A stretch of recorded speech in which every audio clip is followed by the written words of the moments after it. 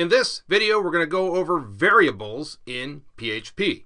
Now, there are three basic types of variables: string variables, numeric variables, and arrays. We will deal with strings and numbers in this video. Arrays we will talk about at a later time. Now, the most important thing is in PHP, you must place a dollar symbol at the beginning of all your variable names. There is a reason for this actually, and it makes it much faster for PHP to know that you are declaring a variable. So it improves the overall performance. So once again, you have to put this before every variable. That is not negotiable. So this is our variable name right here. Now you can name these in almost any way you want, except for a few exceptions, and here they are. You can't start your variable name with numbers, so I can't put a 1 here. That's not going to work. You also cannot use hyphens, so no hyphens are allowed. You can, however, use underscores. Those are allowed. You cannot use white space, so I can't put any white space in the variable name. It has to be one continuous set of characters. Now, if you do want white space, I suggest you use a underscore in its place. And of course, the biggest rule, as I said before, you need a dollar symbol at the beginning of every variable that you declare. Now, there are a couple of rules that are considered good coding practice in PHP. The first is put all of your variables in lowercase.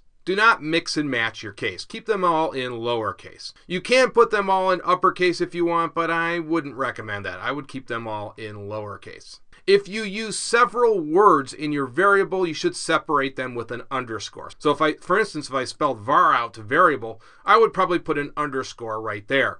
Or if you have 3 or 4 names in your variable, that's fine, but just separate each word by an underscore, and that makes it much easier to read. Now, as I said in the last video, this is an entire statement. Now, the first part, we declare the variable and we are just giving it a name. In the second part, we are assigning a value to this variable. So think of a variable as a container. It just stores whatever data we want to hold to use later on. We assign values to the variable. In this case, we are assigning this string value to this variable. Once we have the data stored in the variable, we can use it over and over again. That's the great thing about variables. You don't have to type out the data over and over again. You can just reference the variable name because this set of characters in this string is now stored in this variable name. And of course, it is done using this equal sign. So think of it something similar to boxes that you have at home. You store things in those boxes and put stickers on the boxes to identify what's inside them. So the box would be the variable name that stores our string variable. Then when you come back later, they are there and you know what's inside them. Now the quotation marks signify that this is a string,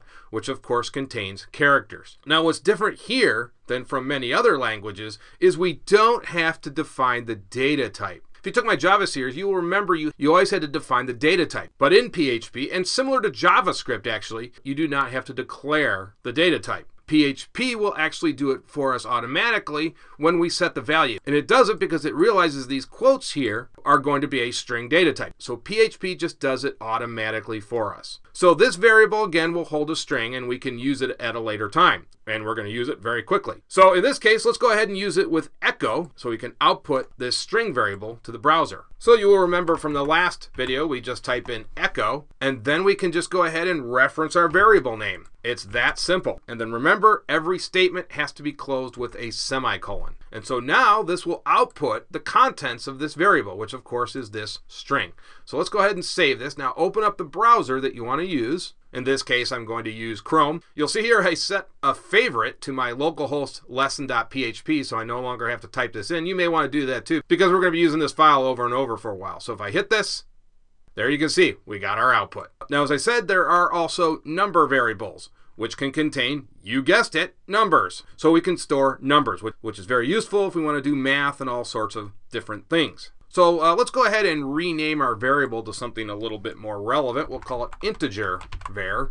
And all you do is put in the number that you want. So let's put in 22. That's what we're going to use. Now you'll notice this time we don't need the double quotes. Once PHP sees that this is a number, it knows that it's an integer data type. And by the way, you can also put decimals here. So if we wanted to make this 22.7, you can do that. But we're just going to make this 22. And then we have to put our new variable name right here. So we'll just call this integer. Very simple. And let's go ahead and save this. And then we'll rerun this in our browser.